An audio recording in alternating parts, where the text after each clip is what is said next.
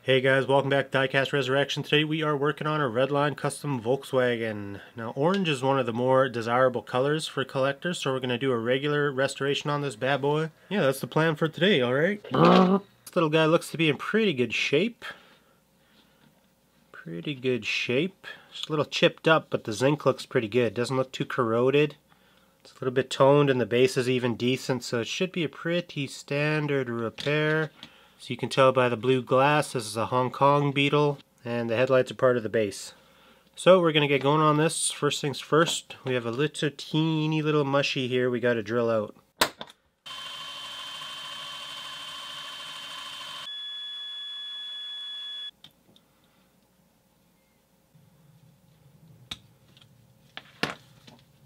One of the first Redlines I ever restored was one of these little custom Volkswagens, and it went kind of viral on Facebook and I got a lot of subs from it, but there was thousands of comments where people are like, why is the engine in the front?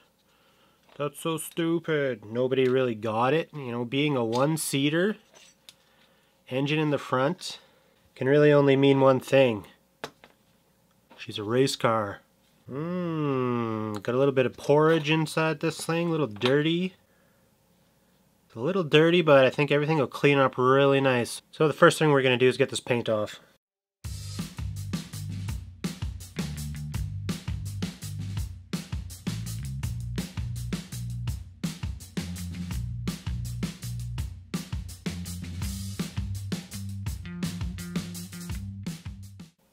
So I'd like to give this a little bit of a polish, but I'm going to use a brass wire wheelie.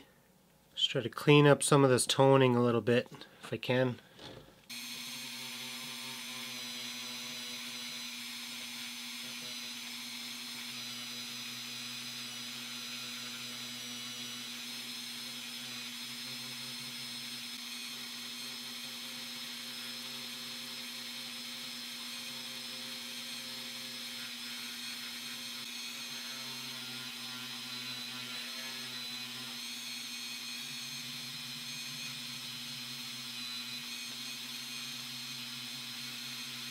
So that looks pretty good. I'm not looking for a mirror finish here. I'm looking for a somewhat even finish here.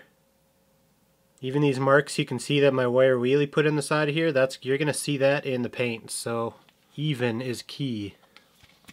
So probably just do this by hand.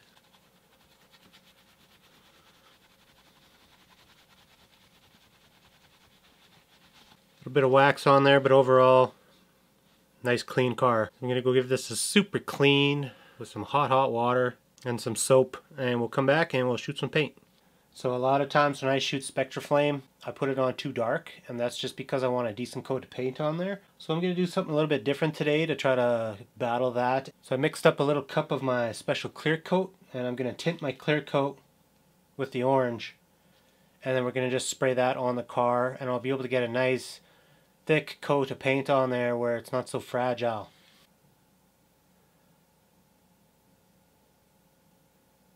So we're basically making an orange clear coat here, and I should be able to put a nice coat on there and then have a nice durable finish. Kind of looks like cough syrup. Use a filter today.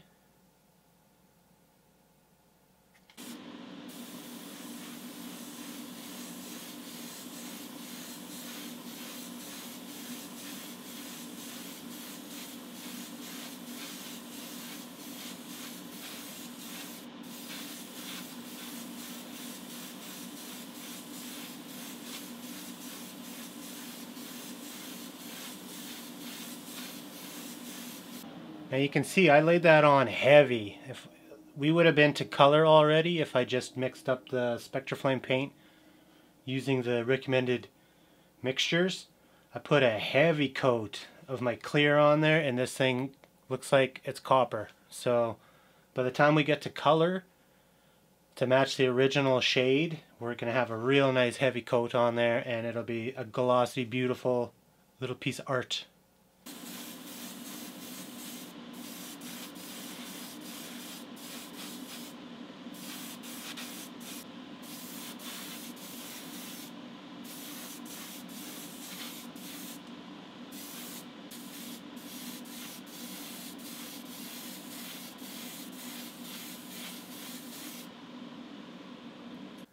So there we go. I was able to do about 6 coats to get this color instead of the regular 2 coats, and I have a nice glossy thick finish, and I feel like it's going to be a lot more durable than if we just shot the regular spectra-flame how I used to do it. So it's going to be my new way of doing it.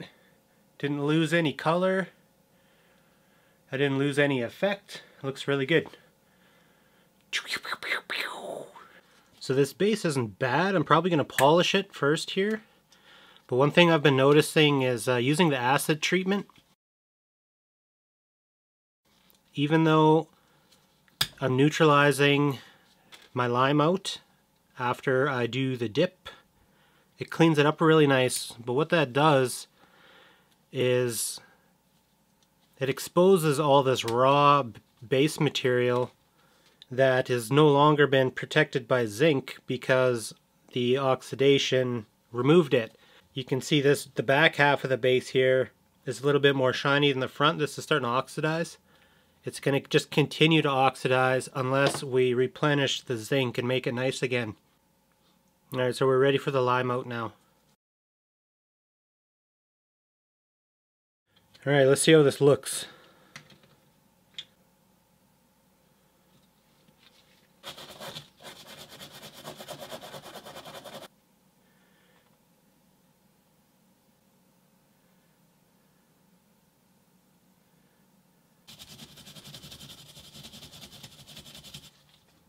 Alright, so our base is looking real good. And we need these little goofy guys on the front. They're the only ones that clear the headlights, so I'm stuck with those. Blip, blip, blip, blip, blip, blip. So I washed our interior. That looks brand new. I washed our glass, and that looks brand new. I'm not even going to dip it because I don't want to mess with our sunroof. It's nice enough. Nice original glass. Our motor's going to need a little touch up on the blower intake, but that's it. So I'm ready to put this together. Here's our body. Looking sweet. Finally figured out the proper way in my mind to shoot spectra-flame. Some people might argue and say, well, no, the old way works just fine. Not for me, it doesn't, because the paint's just too thin. You get your color in like a coat and a half, and that's it. So we're doing it this way for now. Stick our engine in our interior.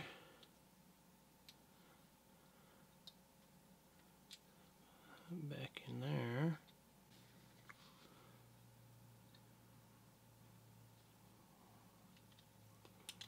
Headlights first. On our Beetle.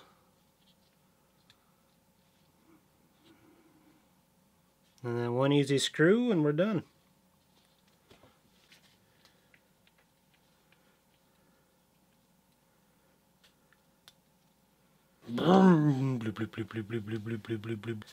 Last thing I want to do is just give this front a little bit of a touch up here.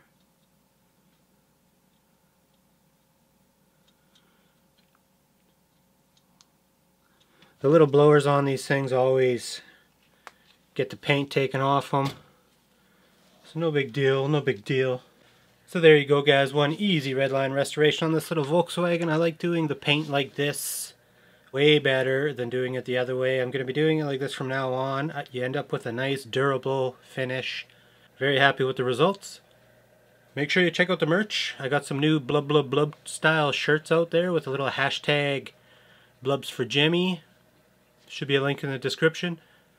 I hope you like this video, and I'll see you in the next one.